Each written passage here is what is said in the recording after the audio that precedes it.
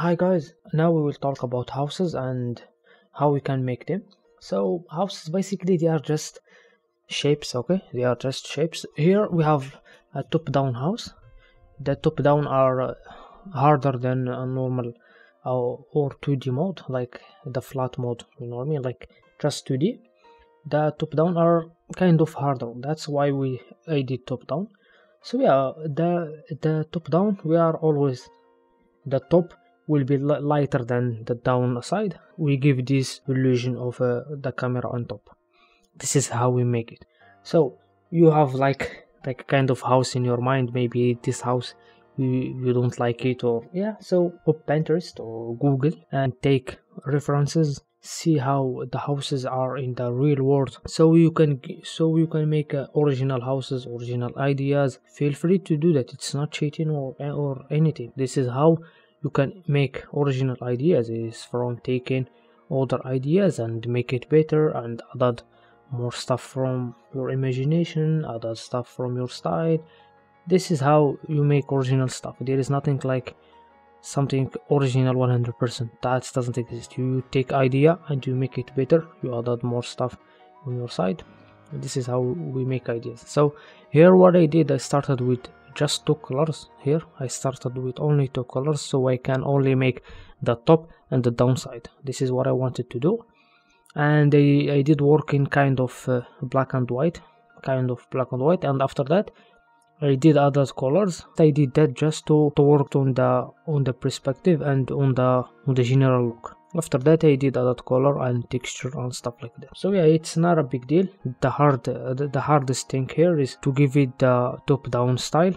As I told you, to get the top down style, the top are lighter, the down are darker. This is how you make top down. After that, for the details, stuff like that, to learn how to make it, you have to do it a lot of times. So for the shadows and stuff like that, I did show you how to do it before. I just paint the darker stuff and I changed the color mode to multiply, and you get a darker color or shadow area.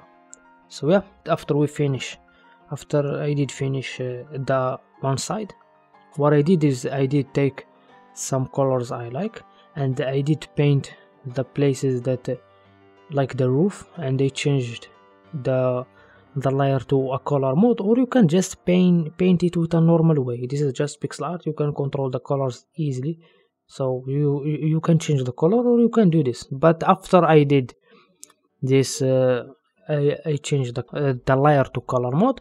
I did play with the colors after that, and so yeah, that's just something I want to do. You don't have to do that. You can start with the colors from the beginning. You can do whatever you feel is better for you and you like more. But there is one thing I want you to do always, is keep testing stuff. Test any kind of idea you have, any kind of concepts. Feel free and test anything. Don't even say that's a waste of time, this is a bad idea, this is a bad concept. No, don't ever do that, and go and work. So yeah, this is what I have.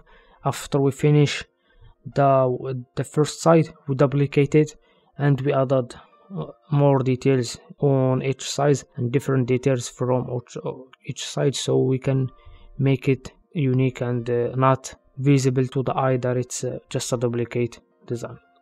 Yeah, and after that I will make more than one style, so I will let you watch in the video. You can listen to a music or podcast or something and not listening to my boring voice. I know that. So thank you so much for watching the course, and see you in the next one.